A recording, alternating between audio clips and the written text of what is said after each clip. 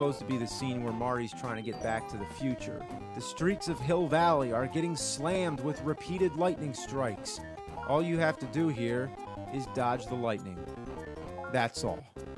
Why are you dodging lightning anyway? Isn't Marty trying to get the lightning to hit the DeLorean to generate the 1.21 gigawatts and send them back to 1985? Isn't that the whole fucking idea of the movie? Anyway, that's Back to the Future NES. No special ending. Nothing. Fuck that music.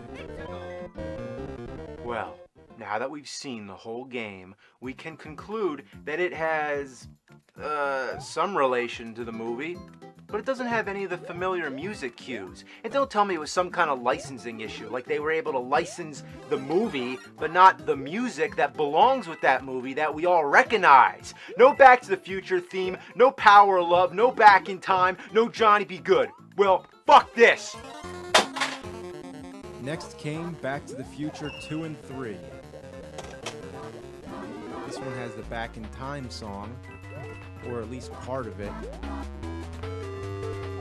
And the intro scenes follow the movie quite well. But then the game starts, and you see all these dinosaurs, snails, and runaway trash cans. What the hell happened here? It couldn't possibly be any more different from the film. In this timeline, when Biff brought the Sports Almanac to 1955, it somehow created a world full of piranha plants, killer clouds, and evil Martys. I like how it says Back to the Future on the bottom of the screen, just to remind you what you're playing. Otherwise, you'd forget it has anything to do with Back to the Future.